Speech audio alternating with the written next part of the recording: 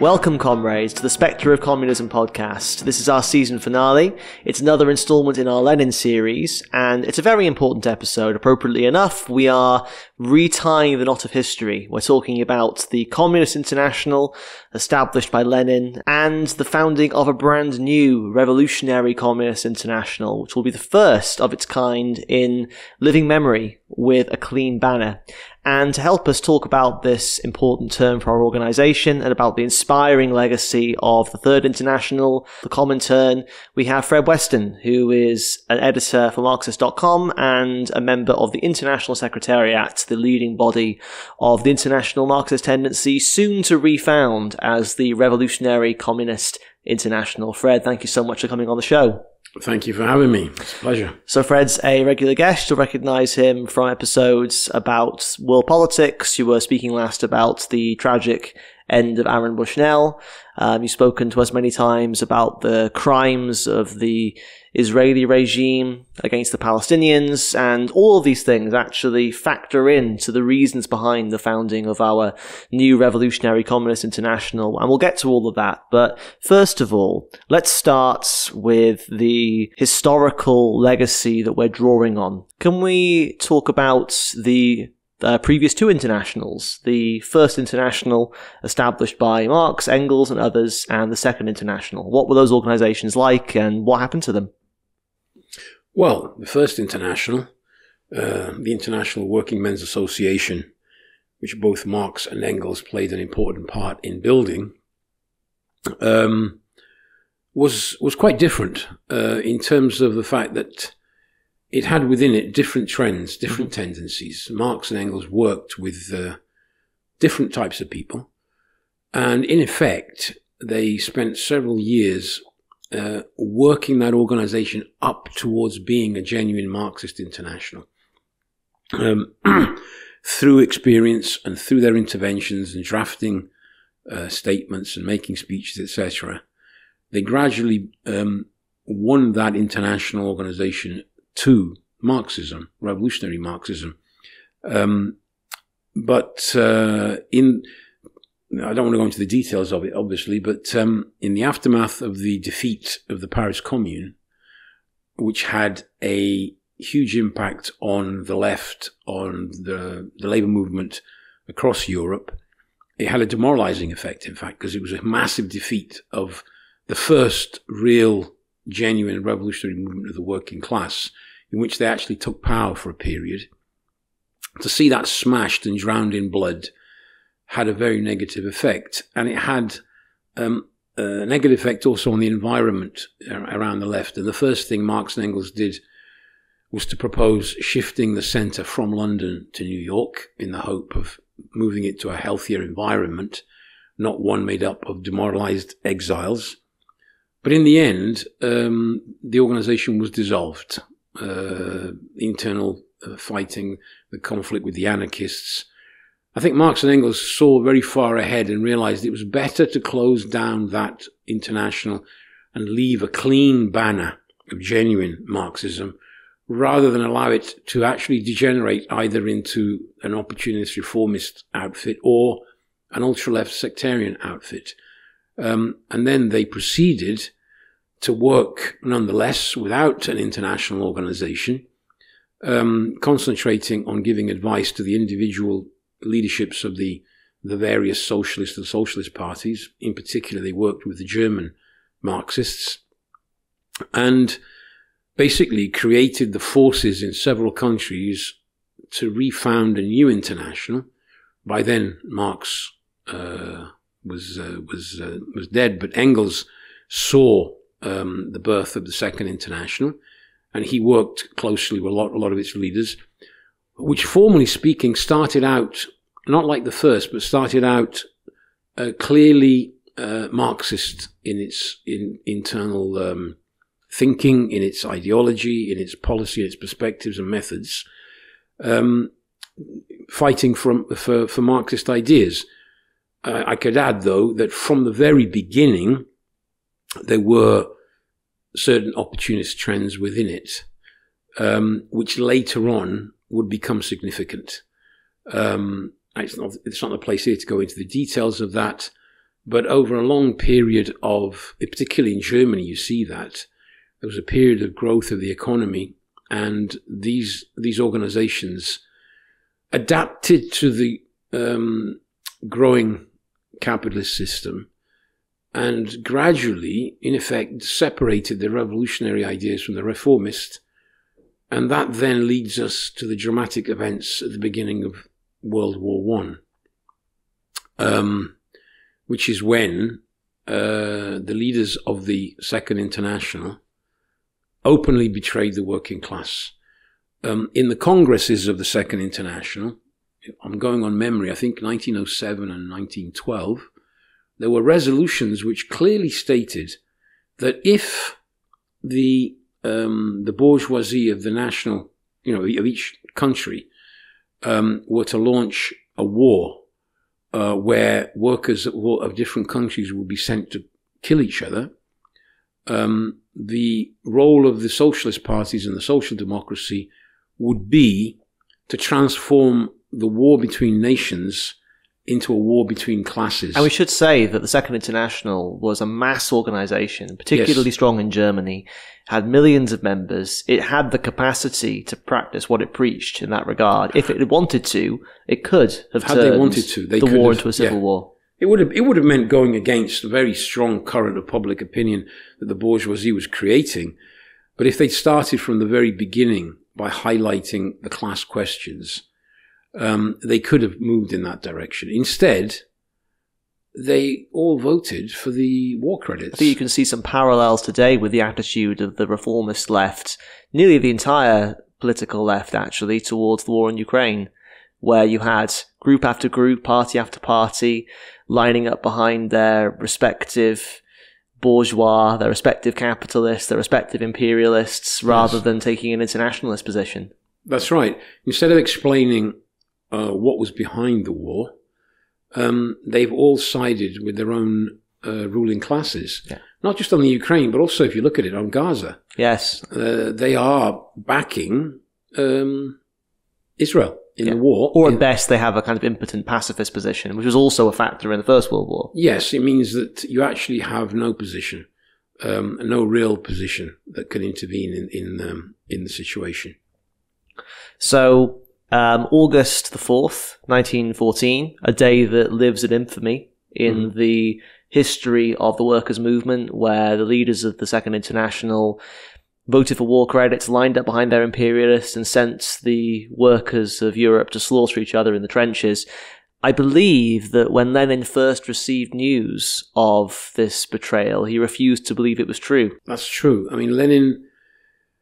Obviously Lenin could see in Russia the Mensheviks, who were part of the Social Democratic Party, he could see their opportunism, and he could see there were clearly opportunist currents within the Second International, but he hadn't reached the conclusion that how far the degeneration had gone, and how far these people were prepared to go in the betrayal of the working class, and couldn't imagine that they would openly go against the resolutions they'd all voted for just a few years earlier.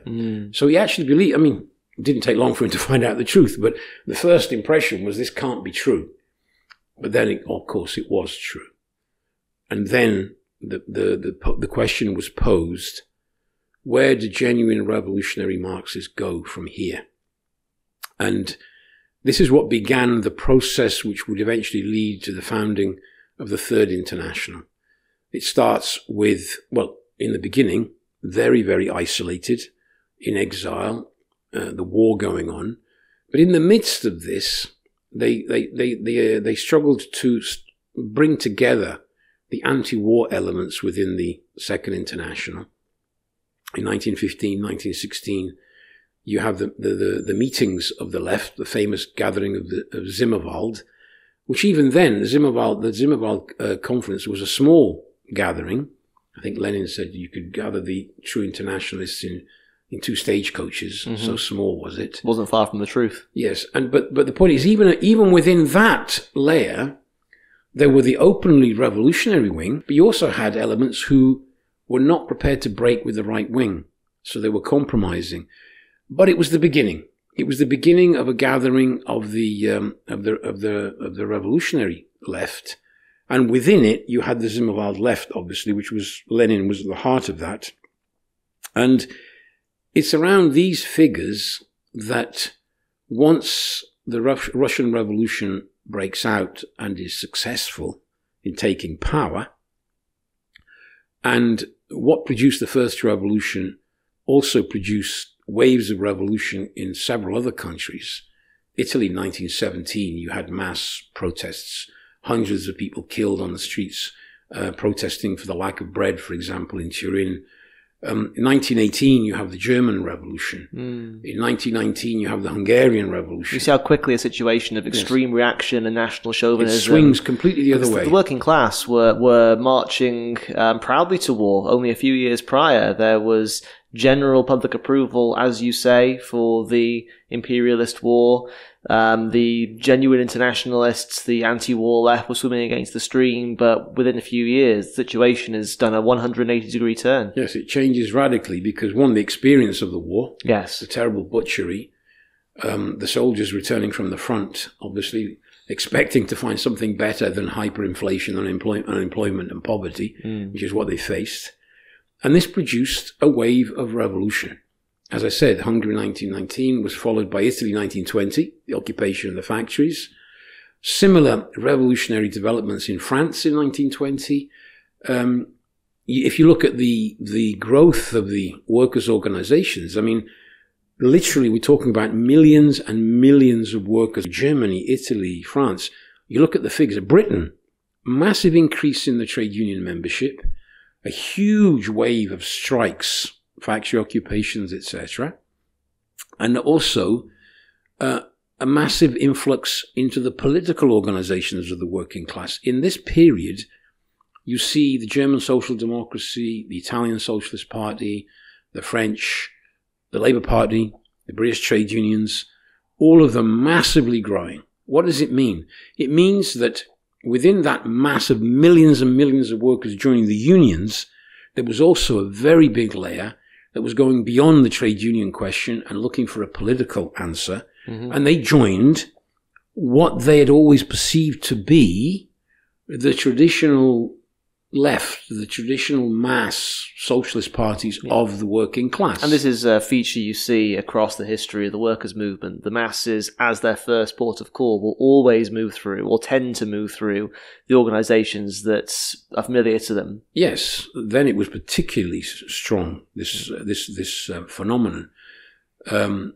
Just on memory, I think the German unions went to like 5 million. In Italy, the Socialist Party went from 60,000 in 1918 to 210,000 in 1920. It's 3 times the size it was. What did that mean? It meant that these parties were now full of recently radicalized workers, young workers mainly, looking for an answer to the crisis in the system. But they came up against a little problem, which was what we referred to earlier on. The opportunist trends within the Second International had produced a leadership which was not prepared to lead a revolution, wasn't even prepared to recognize a revolution was being prepared or even taking place. They all turned against the Bolsheviks and the Russian Revolution, calling it basically madness on the part of the Bolsheviks. Plekhanov was a clear example of this. Their position was capitalism had not exhausted all its potential. What Marxists had to do was bide their time, be the left within the bourgeois system, where the bourgeoisie hadn't yet completed its revolution, support the bourgeoisie in the so-called bourgeois revolution, supporting the progressive bourgeoisie.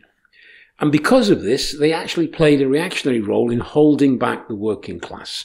They did this repeatedly and led, for instance, to the defeat of the 1918 revolution in Germany. In Italy, in 1920, Italy was on the verge of a revolution. It was the leadership of the Socialist Party that maneuvered to pull the class back from the brink of revolution.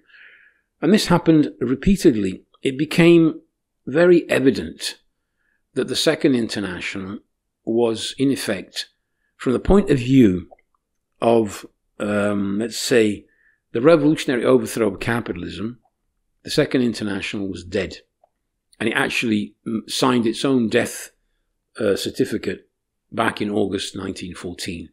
What's the point of an international workers' organization that does not campaign against the butchery that forced workers of France to kill workers of Germany, to kill workers of Russia, etc.? It was in this context that you started to see actually the development of a left wing within many of these parties. And a parallel, in a certain sense, to the split between the Bolsheviks and the Mensheviks in Russia, which had crystallized into two separate organizations prior to the First World War. This was now repeated on an international scale. You had the revolutionary wing of the Italian Socialist Party. You had the revolutionary wing of the French Socialist Party. You had the Spartacists in Germany. Then you had the split in the Social Democracy, the USPD, which splits from the Social Democracy, almost a 50-50 split down the middle, with the left breaking away from the right. This was happening around the world, where you had mass social democratic and socialist parties. It was in this context that Lenin, already in the First World War, posed the question, we need a new international. Mm-hmm. We need a new international with a clean banner, not with a dirty shirt of the old social democracy. He even fought in Russia to change the name of the party, which was, the Russian Social Democratic Labour Party, Bolshevik, as opposed to the Menshevik. But he actually at one point says, we should come out clearly with what we are. We are communists. To go back, in effect, to the name that Marx gave the organization. The manifesto, after all, is not the manifesto of the social democracy. It's the manifesto of the Communist Party. Openly declare what they were, communists. Social democracy was a name which was imposed partially by the conditions they worked in. They had to, in effect, because of the anti-socialist laws, the anti-trade union laws, the repressive laws of different capitalist countries, calling themselves social democrats, when in reality they were Marxists and communists. The time had come by 1917 to state that clearly, not just in Russia, but on an international scale. Mm-hmm. And so there begins the work of creating the new international. Now we could go into here, what I'd like to outline is how those parties were created. They came into existence in different ways. There was one trend, which was basically what I said before, this massive influx of young radicalized revolutionary workers joining a socialist party in conditions of revolution, coming up against the obstacle of the old social democratic bureaucracy, the right wing, the opportunists, and a conflict emerged within these parties. This was clear in Germany, it was clear in Italy, it was clear in France. And if you look at the way it happened, in France, in 1920, they held a conference, I think it was around about the spring of 1920, and the question of should we join the Third International was posed, because it had been founded in 1919. And they decided to send a delegation to Russia to visit, to discuss, to see, and report back. There was a huge surge towards the Communist International inside the French Socialist Party. They reconvened. This is curious. They actually started their Congress on Christmas Day, 1920.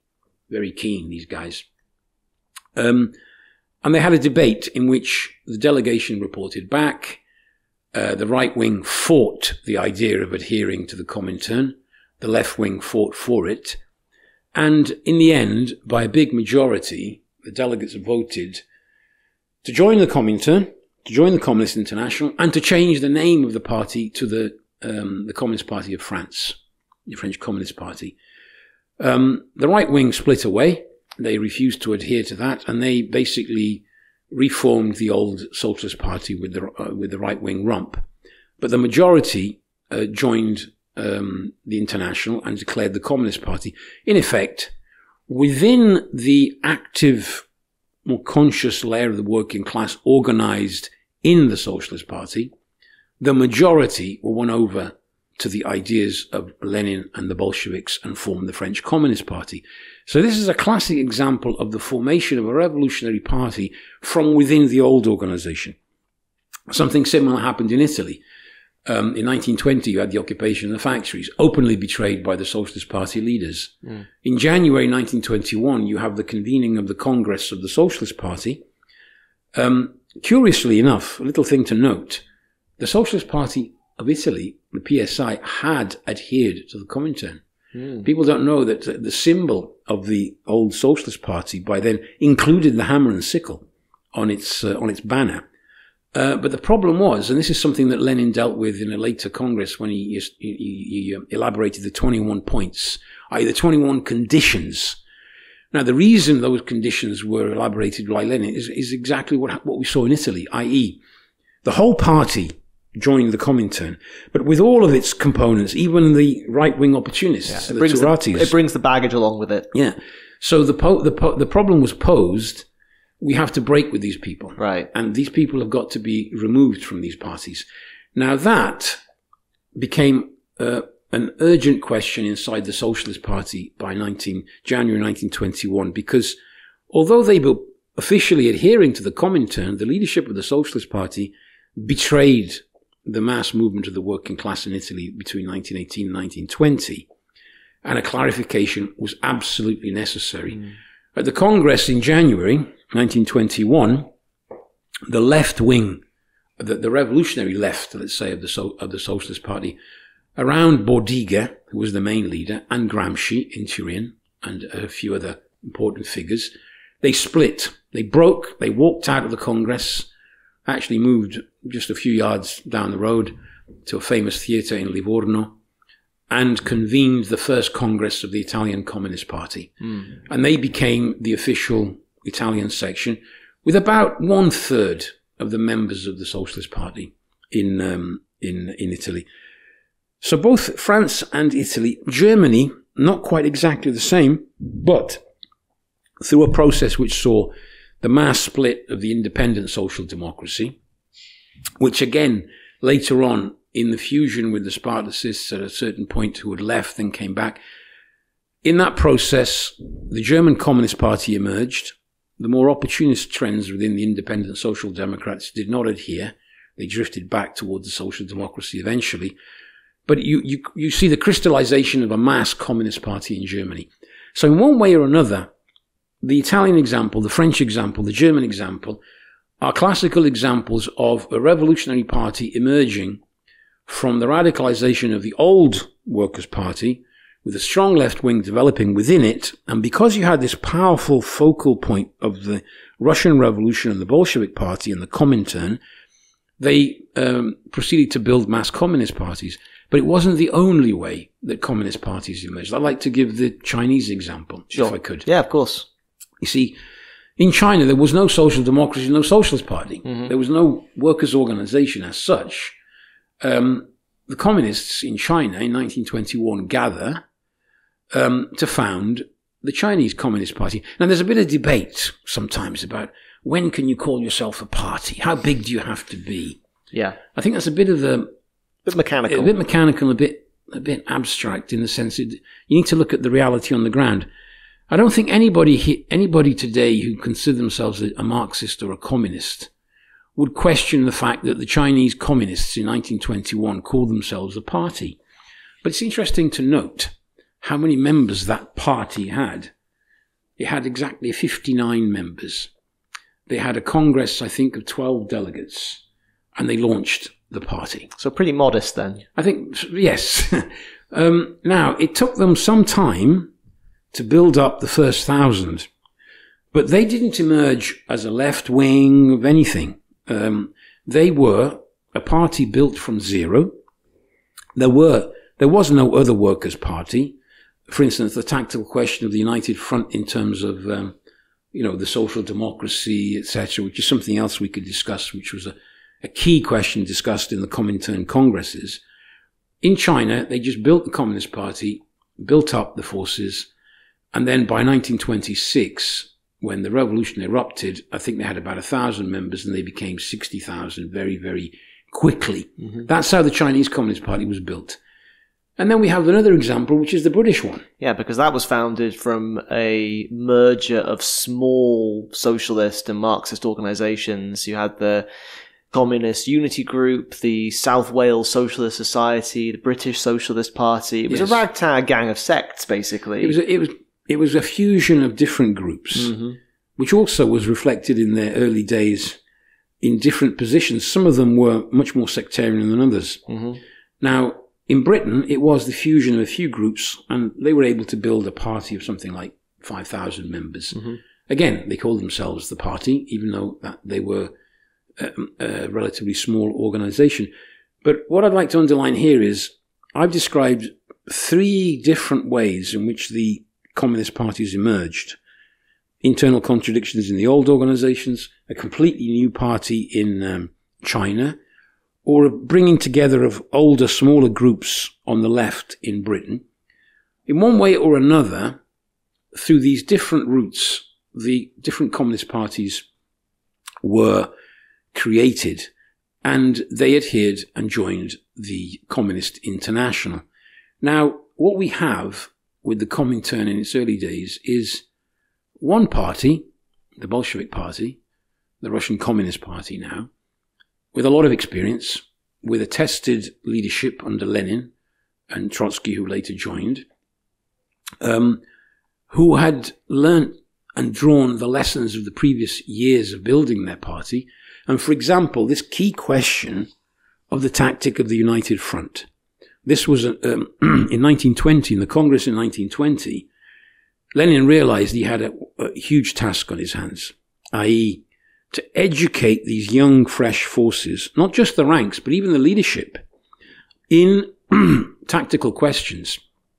Lenin understood, for instance, in Italy, in France, in Germany, they had in effect won over the advanced layers of the working class. It's not enough to win over the advanced layers to carry out a revolution. You can win over the advanced layers and organize them as a separate revolutionary communist party, but unless you win the masses, you will never carry out a revolution. Mm-hmm. And Lenin emphasized the need for the tactic of the United Front. Now, this is something that, for instance, the leadership of the Italian Communist Party under Bordiga did not understand and never understood, actually. Mm-hmm. In France, there were elements of this. In Germany, in Holland, in several in Britain, they were divided over this question. What is the United Front tactic? Fundamentally, Lenin explains, in order to win over the masses, it's not enough simply to declare yourself, well, we're the revolutionary communists, join us. No, you've got to prove in practice and actually working with the mass of the working class. And when you have a significant layer of the working class, which is looking to, for instance, the leadership of the old Italian Socialist Party, or the German Social Democracy, or in the case of France, they look to the right-wing split away from the 1920 Congress, or in Britain, where you had this massive dominating Labour Party, Lenin explained the tactics the Bolsheviks used towards the Mensheviks. You know, when the Mensheviks were participating in the provisional government in an opportunist manner, the slogans of the Bolsheviks were, down with the 10, bourgeois ministers, basically saying, break with the bourgeois. And when he raised the slogan of all power to the Soviets were in the hands of the Mensheviks and the social revolutionists. He was saying to them, you have the majority, take the power. And also, for instance, in Italy, how would you apply the United Front tactic? The Communist Party should have offered openly an alliance to the Socialist Party on the basis of the anti-fascist struggle. To say to the Socialist Party workers, okay, you don't agree with us, revolutionary communists, but we all have a common interest in fighting fascism. Let's fight together. Now, obviously, if the Socialist Party leaders had refused that, that would have given the lever to the leaders of the Communist Party to talk to the ranks and say, look, we want to fight with you and your leaders against fascism. They refuse. The Italian Communist Party leaders never understood this, to the point where they actually withdrew their forces from the Arditi del Popolo, which was a spontaneous movement, particularly of young workers all over Italy, from different parties wanting to fight fascism. Lenin wrote Left-Wing Communism specifically on this question. Not only did he write it, he took great care in editing it, making sure it was printed, and copies were ready for every delegate that attended the 1920 Congress. In Britain, he went even further than the question of the United Front. Because of the relationship between the Communist Party in Britain and the Labour Party was so much more in favour of Labour in terms of size and influence, that he actually suggested as a tactic that they seek to affiliate to the Labour Party and work within it. This is the same Lenin that led the revolution in 1917, but he understood that let's say the consciousness of the British working class had not yet reached the level of that of the Russian in 1917. They needed time, experience, and an intelligent tactic on the part of the communists to reach revolutionary conclusions. Again, that debate there's a conflict over these questions. But you see, the different parties came into being, as I said, in the different ways. Now, the reason I'm stressing that is this. How are mass revolutionary communist parties going to come into existence in the future? I think we should not have a rigid mechanical approach and say, I don't know, it will be just like the French party in 1920. One day, I don't know, the radicalization of the Labour Party will reach a position where the majority will vote to become revolutionary communists. That would be an extremely, abstract and mechanical way of looking at things. The likelihood of that happening tomorrow with Starmer, I think it answers itself, that point.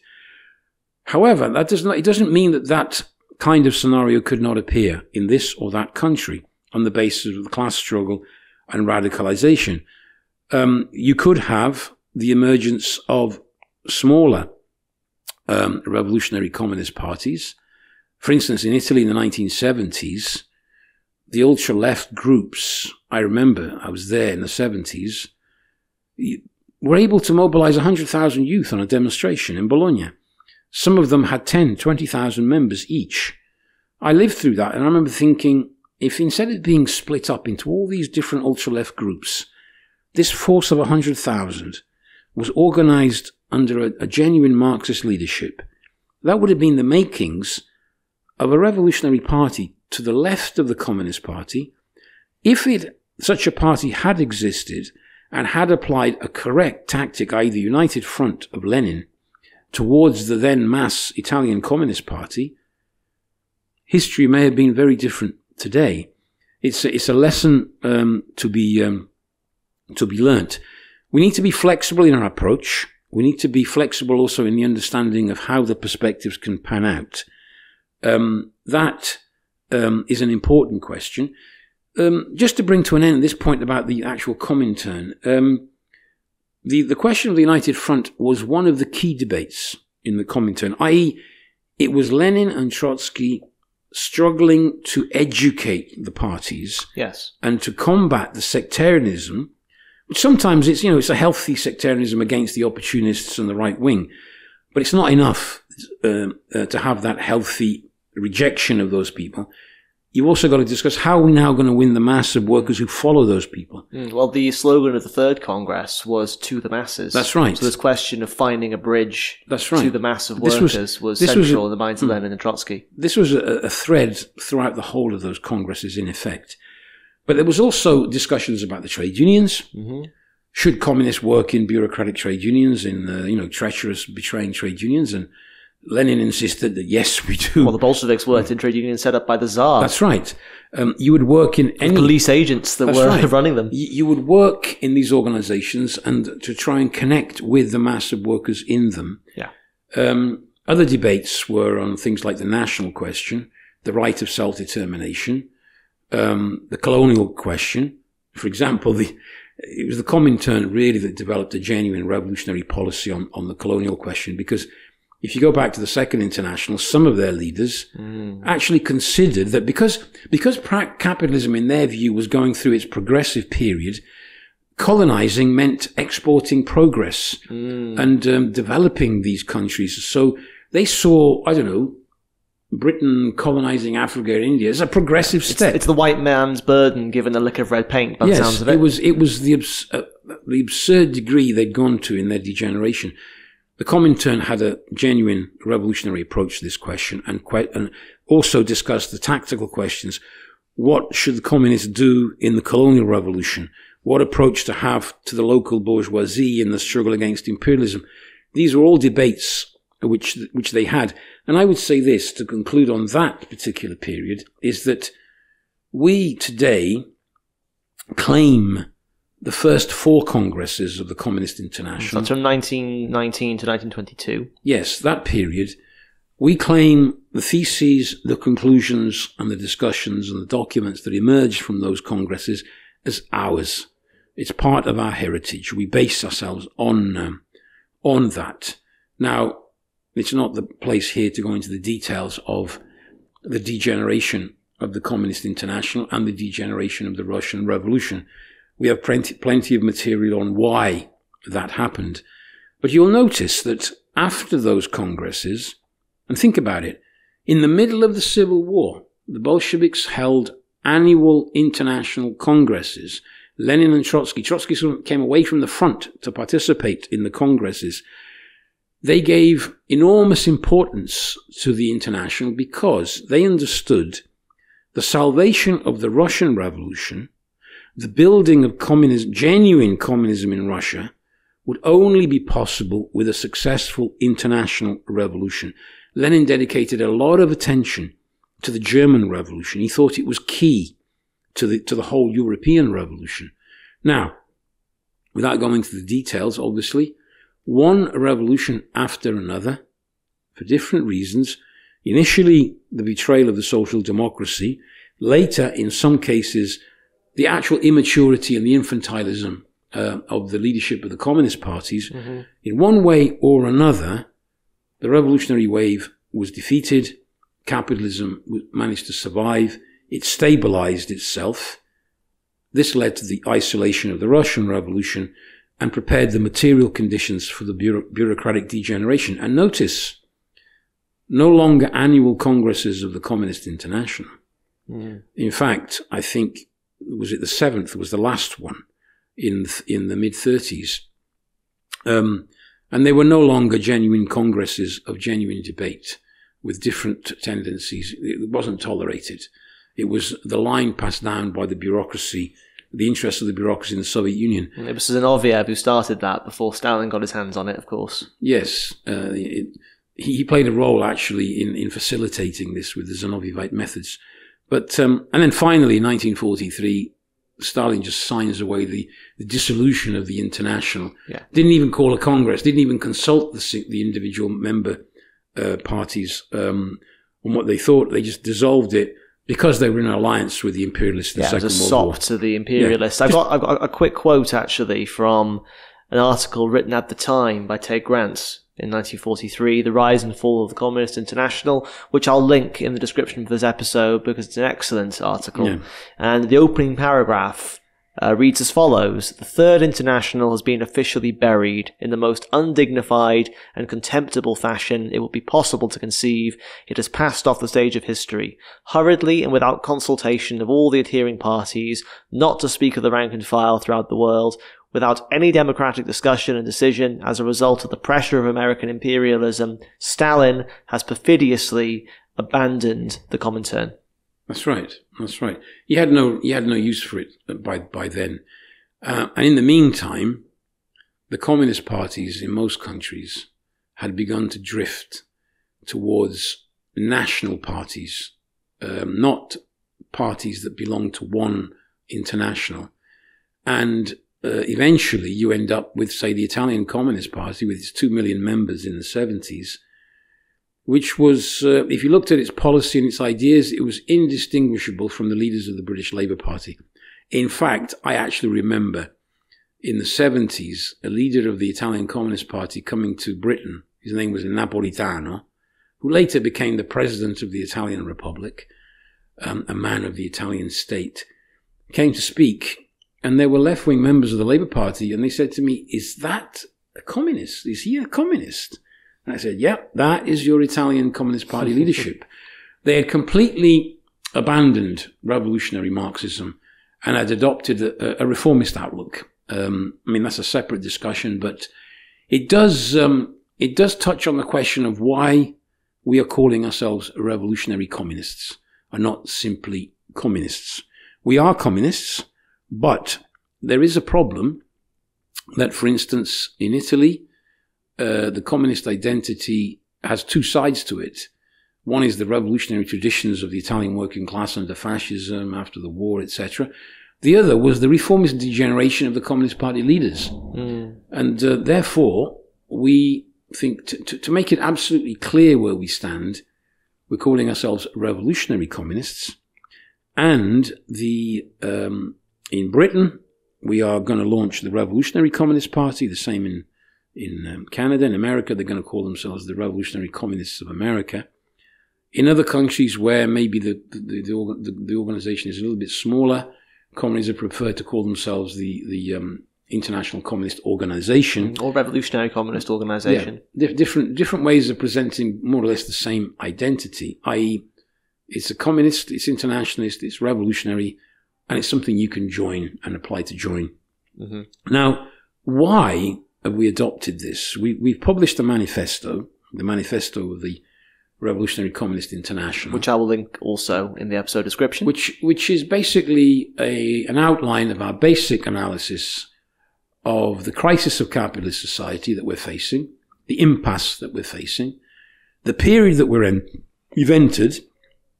It's early days. We should never exaggerate these things, but it's the early days of a completely new situation, which is pregnant with class struggle on an immense scale. We've had tastes of this in one country after another, anticipations of it. We've seen it in the strike waves in France the other year. We've seen it in Sri Lanka with the huge movement there that saw the collapse of the regime. We've seen mass strikes, huge movements. But I would just like to outline briefly how we see. Let's call it the development of consciousness in a certain sense. 2008 crisis was a turning point. But very often, what we understand as an objective turning point doesn't immediately lead to a turning point in, let's say, consciousness, or a subjective, or an understanding. An understanding of the objective reality can take time. Right, you can have a major crisis of capitalism, huge attacks on workers' living standards and wages and living conditions, but it doesn't necessarily mean that instantaneously that's followed by a wave of radical action and an understanding of the needs to transform society. There can be a delay. Look, in reality, human consciousness tends to lag behind. It tends to have a conservative element to it. It takes time to break with the past and to understand the new situation. And there's a tendency, like after 2008, first of all, to think that it's possible to find some kind of policy or that can take us back to the good old days, to the days when wages were better, when the healthcare system was better, when education was better, when life was better. There's a tendency always to look back. How can we get back to what we had? It takes experience and understanding to draw the conclusion that, just a minute, no. There's no way of going back to that on the basis of capitalism. In fact, we've entered a serious crisis. That takes time to feed through. So, with a bit of a delay, we saw the first effects, which were, we saw things like Corbyn in Britain, Sanders in the United States, Syriza in Greece, Podemos in Spain, Mélenchon in France. In one way or another, we saw what we would define as a kind of, I suppose you define them as a left reformist social democracy emerging. Corbyn was probably the clearest expression of that. Mélenchon also has had moments like that. Syriza was actually a split from the old Communist Party of Greece. Paradoxically, it was actually the opportunist right-wing split, the Euro-communists. Podemos was like almost from nowhere, a new formation. But Sanders, who never actually broke with the Democrats, but for a period, he spoke about, the revolution against the billionaire class and the mass rallies of 100,000, 150,000. The DNC establishment fought an internal battle against him and his supporters. Obviously, he eventually capitulated and now just reliably tailgates whatever the DNC tells him to do. But there was a period in which Corbyn, Sanders, Syriza, Podemos, Mélenchon, and others around the world, you saw the emergence of a significant trend within the working class around these figures. It would not be an exaggeration to say that in Britain, hundreds of thousands joined the Labour Party to support Corbyn. Syriza, which started off as a party of 4% in the elections, always described as the far left by the media, which it never was, but that's how it was presented. And when they tell us that the far left could never become a mass force, well, they told the workers of Greece that Syriza was the far left. Well, they decided that they wanted them in government. And they massively started to vote for Syriza, and it went from 4%, within a short period it was 36%, and formed the government of Greece. Podemos started around a few celebrities and personalities and became a mass force. But the characteristics of all of these, all of them slightly different from each other, in the end was this. They all believed that they could somehow tinker with the capitalist system, somehow, defend the NHS, provide good education and jobs. Tax the rich. Yeah, tax the rich. And this idea they have that austerity is, it's an ideological thing. It's basically, if you want to simplify it, it's nasty, horrible Tories doing it because they want to be nasty. They don't have to be. They could apply a different policy within capitalism, i.e. without changing fundamentally the system, you can actually achieve reforms, right? Well, that just isn't possible. But the hundreds of thousands who supported them, they didn't think, this is impossible to do. They believed in Corbyn. They believed if we get a Corbyn government, if Corbyn can form a government, then we can stop all this. But we see what happened to all of them. In one way or another, they succumbed. Sanders, after having raised the hopes of many, capitulated to the Democrats. Corbyn, faced with a huge onslaught from the right wing, instead of organising the hundreds of thousands of supporters around him to really take control of the Labour Party, which was within his grasp, as soon as he was accused of anti-Semitism, which was completely false, he started apologising and feared the consequences of splitting the Labour Party. Basically, he allowed the right wing to take control. And they didn't have any qualms about splitting Labour. They started expelling left, right and centre, and which led then to the exit of hundreds of thousands from the Labour Party. Syriza has massively declined in its support, electoral support, etc. Well, Syriza was almost worse in the eyes of working people because it did actually win power. They governed. It was the one carrying out the attacks. They carried out a referendum, raising the hopes that they would actually stand up to the European Union. Mm-hmm. And after the people actually did vote, no, we're not going to accept the austerity, they proceeded to accept it and destroyed it. That was a period of a radicalization to the left around these figures, and then a massive disappointment and disillusionment. And it's a perfect storm because that period was followed immediately by the COVID pandemic, which was followed, the pandemic is still going on actually, but the intense period of the pandemic was followed by the cost of living crisis, inflation, and the war in Ukraine. Yes. And now the war in Gaza, which every bourgeois imperialist government around the world is ensuring continues and gets worse and worse. That's right. Still sending arms and money to Israel. So you've got a combination of a deep and abiding crisis of capitalism, which has been ongoing really for over a decade now. Yeah. And throw on top of that these left reformist tendencies and trends and figures who've all been tested and discarded, in large part discarded.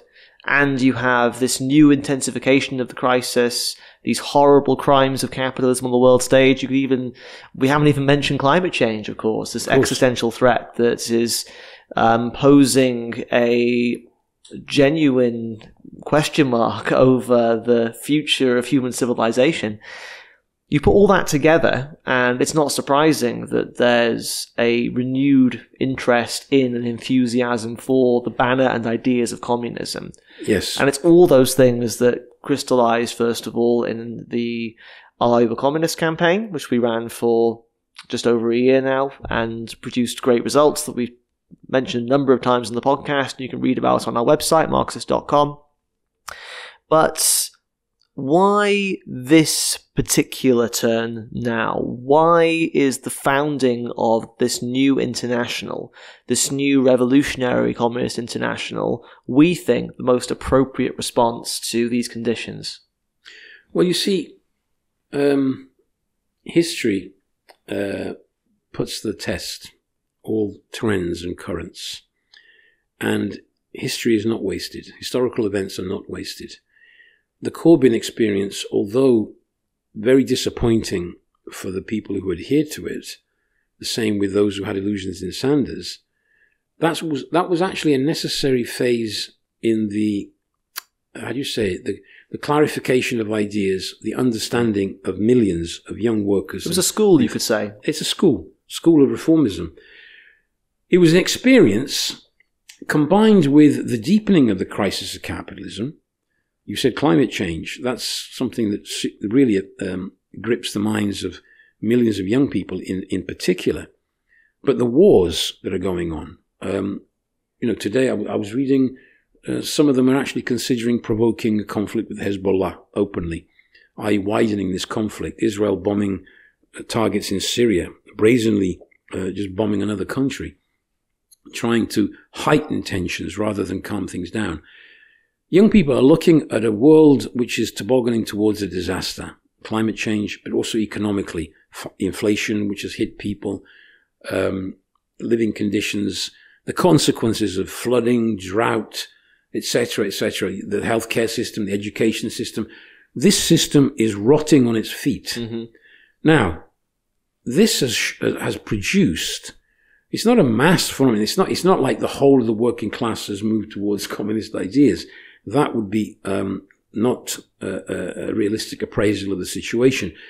But there's a significant layer that they have drawn the conclusion, the socialists, the social democrats, they're not serious. Mm-hmm. And what we found is there's a significant layer of young people, we live in the epoch of the internet, of course, mm-hmm. They're looking around, and the Marxist ideas are available. Lenin's texts, his ideas, his writings are there. Young people looking to, there must be another way. Yeah. And that other way, obviously, bourgeois politics, capitalist politics is not the way. The reformist approach is seen to have failed, and they're looking for a revolutionary way out. Mm-hmm. And they're openly identifying as communists. Now, in the building of the future mass revolutionary communist parties, we've got to start somewhere. And we can't start with the masses. We have to start with the most advanced layers. Now, there is that layer that's not attracted to the Corbyns today or the Sanders in any way. They're looking for a revolutionary alternative. It's not there. There isn't a mass revolutionary alternative for them to gather around. We looked at the situation. We got all this information about this huge percentage, especially of the younger generation, seeing communism as the best form, the ideal way of running society, i.e. drawing the conclusion that the system is so sick, it needs to be revolutionary. There needs to be a revolutionary way out and a communist way out. Last year, we launched the Are You a Communist campaign, Get Organized, and it was hugely successful. What it meant was we were actually connecting with this massive, in effect, atomized individual young workers and young students who see themselves as communists, want an end to this system, are absolutely sick of it, can't see a way out, see a total impasse. They actually see a disaster coming unless something is done. They want to do something about it, but they're not going to join the left, the so-called, well, the non-existent left of the Labour Party, or any of these other formations. And in most cases, they're not going to be looking towards the old communist parties either. I mean, some of them. I've seen people who go there because they're simply called communists. Yeah, they have the name. In America, for example, the American Communist Party, the CPUSA, gained several thousand members in a short space of time because it had the name, but I think it failed to hold on to those. Yeah. So what happens there is you adhere to an organisation which formally is still called the Communist Party, but its content is completely reformist. Right. And once you're in, you realise that. So they're looking for something genuinely revolutionary and communist. And that's why we took the decision that based on the experience of all this experience, analysing the situation, and the practical experience we've had over the last year, is that there's this layer of, let's call it openly communist youth and workers, is a significant layer. It's a minority, obviously, but it's a significant layer. And what is our task as revolutionary communists? It's not to sit and wait for for Corbyn one day to wake up and realise what he's got to do, which I don't know if it will ever happen, but to go directly to the youth who identify with revolutionary communism and create a point of reference, an organisation they can join. Therefore, it's our duty to make ourselves as identifiable as possible to an organisation which is easier to find in its name, in its banner, in the way it works, in the way it intervenes in the movement, and attract them and organise them as a force. We need to organise this layer into not just a mass of individuals. They need to be brought together as a force, as a party, around a common programme, a revolutionary programme for the overthrow of capitalism, for the socialist transformation of society. And the Revolutionary Communist International is an international organisation that brings together the various national formations. And we want to raise our banner as high as possible, make it as visible as possible, because we want all these young people, these workers who have drawn these conclusions, who are looking for an organisation with which to fight, to join us and help us build that party which the working class deserves. And in much the same way that the Communist International was a school for the revolutionary working class, it was a cauldron of ideas, the founding conference of the Revolutionary Communist International, which will take place in your homeland, Fred, in Italy, between the 10th and 15th of June, will be a school of our ideas. It's going to have over 20 sessions covering all aspects of our program, talking about philosophy, talking about the national question, talking about the building of the Bolshevik Party, talking about the struggle against oppression and bigotry.